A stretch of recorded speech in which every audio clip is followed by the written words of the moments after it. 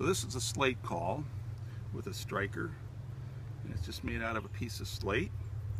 And the sounds we're trying to make with this are the quiet, content sounds that a hen turkey makes when she's unafraid, and also sounds she makes when she's feeding. So it's a very quiet sound.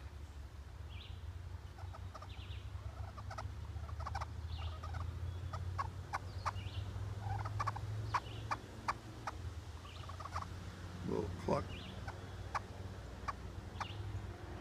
and then these purrs. Just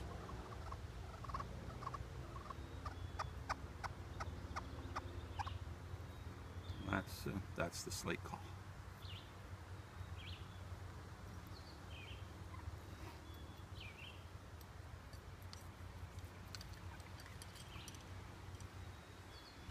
You have the box call. Usually quarter sawn. This one happens to have a couple of different types of woods in it, and you can make the yelp of the hen turkey with it.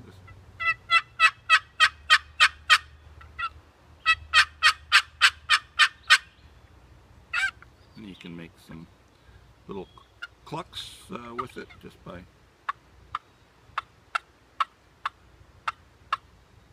so it's a really very versatile call to use.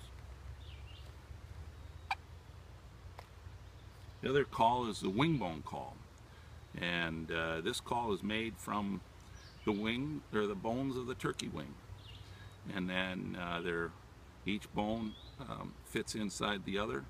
Turkey bones are hollow, so we hollow this out just a little bit more. This is the bone that's closest to the body of the turkey, and this is the smaller bone in the end of the turkey's wing.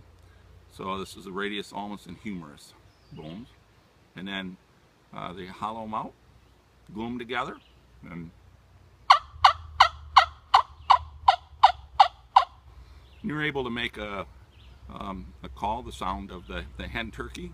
And there's nothing more rewarding really from shooting a turkey or harvesting a turkey, taking the wing bones from that bird and making a wing bone call and then calling in another bird. It's a lot like tying your own flies and then catching a nice trout or fish.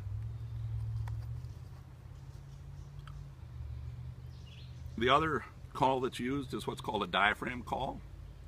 It's got a metal frame, some tape around it, and some latex that fits into it.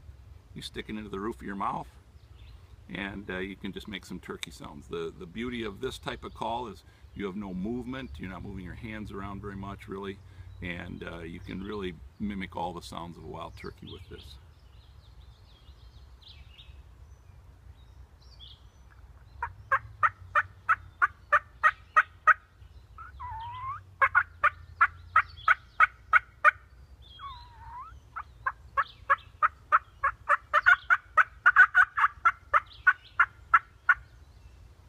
So this is a real versatile call to be able to use. You can make the kee run sounds of a lost call of a bird in the fall if you're fall hunting, or you can make the yelp of a hen in the spring like when we were hunting.